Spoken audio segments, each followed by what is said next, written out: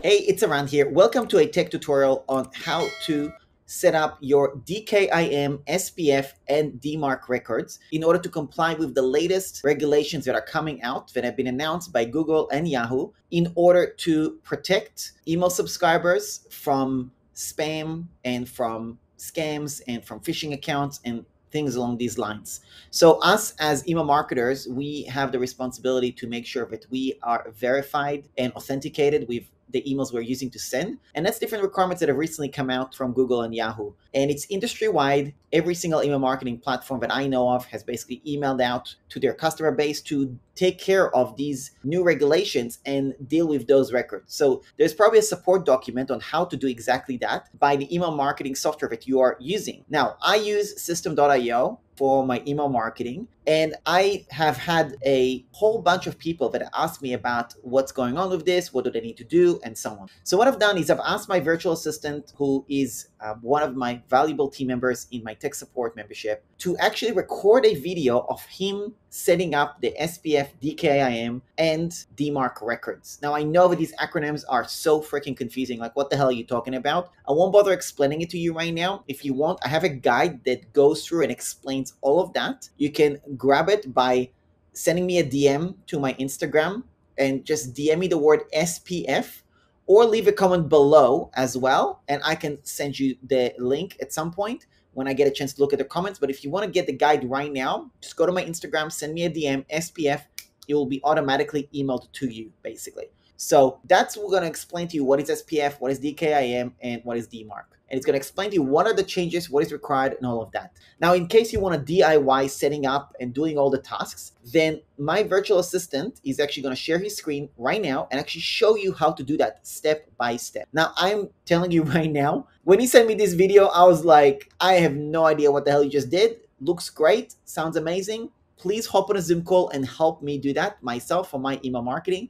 And that's what we did. So he hopped on a Zoom call. We did all the verifications with the different records and things along these lines. He walked me through the process, what to click and all of that, and we got it done. So you can absolutely DIY the process because he's going to show you how to do that. But if you want help from me and my team to actually do this with you on Zoom, we do offer that as a service. But I did want to provide you with a free tutorial on how to DIY it in case you can't afford my services. And that's okay if you can't, I totally understand. But I wanted to give it to you as a solution in case you want to DIY it as well. So note that he's using the software called Namecheap, the hosting provider called Namecheap. It might look different to what you're using, maybe using GoDaddy or HostGator or some other software. So it might look totally different, but that's why we do offer that service to help you. So I'm going to go ahead and turn it over to him. He's going to show you how it's done. And then when you want to get the guide as well, either leave a comment below with the word guide and I'll send you the link, or go to my Instagram and then just send me the word SPF and you will get an automatic message with the guide as well, which is going to walk you through the whole process. That's about it. I'm going to go ahead and turn it over to him, and good luck setting up all these records. So this is how you add the SPF, DKIM, and DMARC records to your domain name.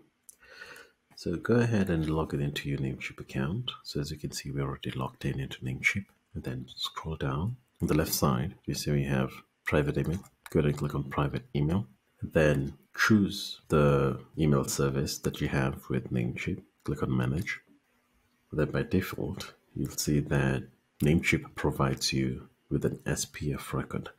So we're going to open the domain editor, the DNS editor. So then add these details to the DNS editor. So click on add new record. Then this should be a TXT record.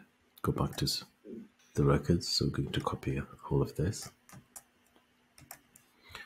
And then go back to the DNS editor. Paste in the value. As you can see, this is an SPF record. Then click on green check mark to save that one.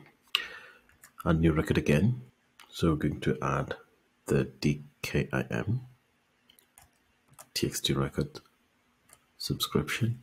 So when you scroll down here, you'll see that where you have email security, you have DKIM. So we'll click show DKIM, and this is the DKIM record. So I'm going to copy this, copy.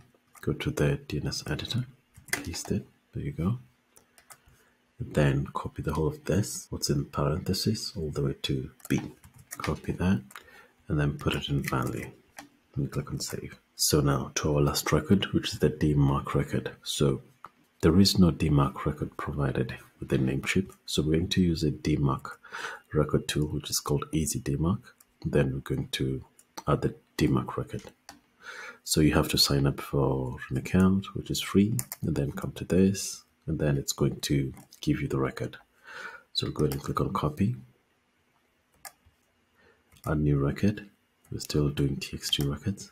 Paste what you copied in host, and then go back to the DMARC record tool, click on copy, and then go back to your records, advanced DNS, and then paste it in there, and then click on the green check mark.